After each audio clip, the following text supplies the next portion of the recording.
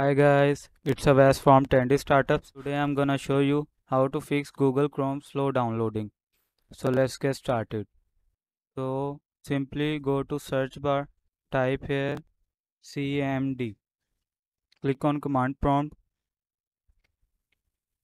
and here simply type this key.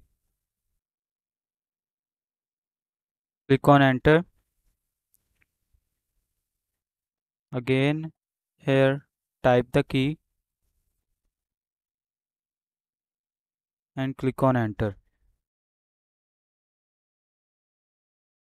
Now second method is open your Google Chrome, click on three dots, click on settings.